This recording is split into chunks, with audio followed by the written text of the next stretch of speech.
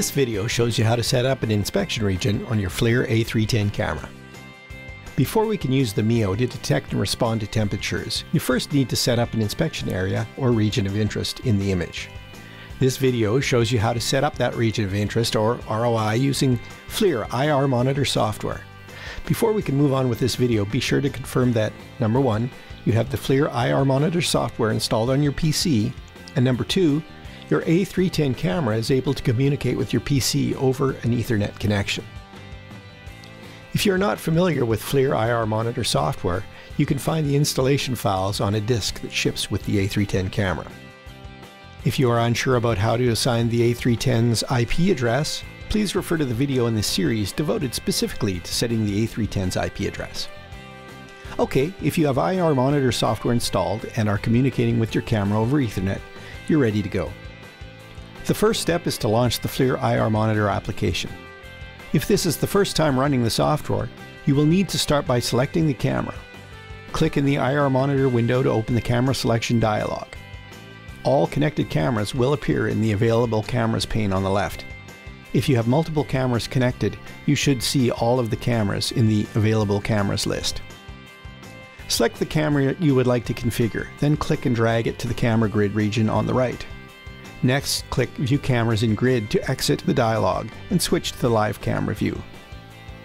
In the live view mode, you should see a thermal image on the left and various controls on the right.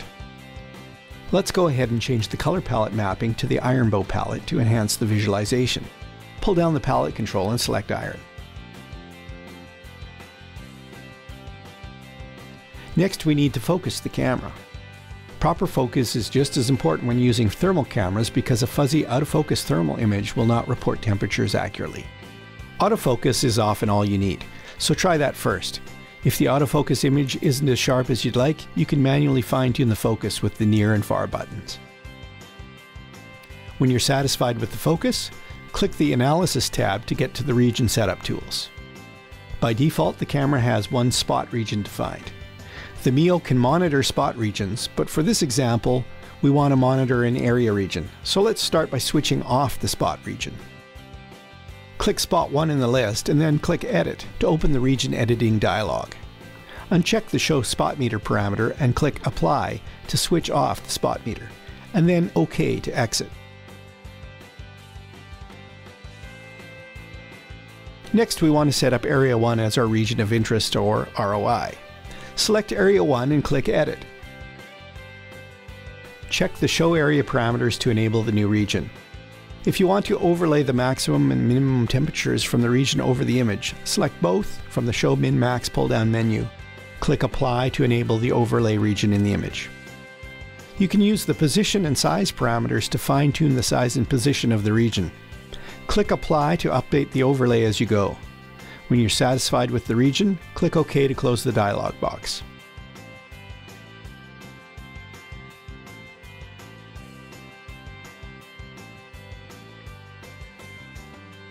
You can now see the region overlay on the image, along with the hottest and coldest points in the region.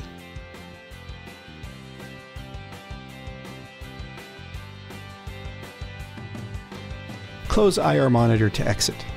Now, you are ready to configure the MIO to respond to temperature changes in the region you just defined.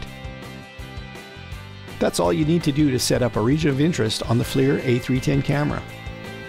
For more information on how to configure the MIO to work with this region, refer to other videos in this series. The videos about how to set up the 4 to 20 mA temperature range output and how to set up the digital output alarm demonstrate the steps. Thanks for watching, and be sure to view the other how-to videos in this series for additional tips on setting up your MIO system.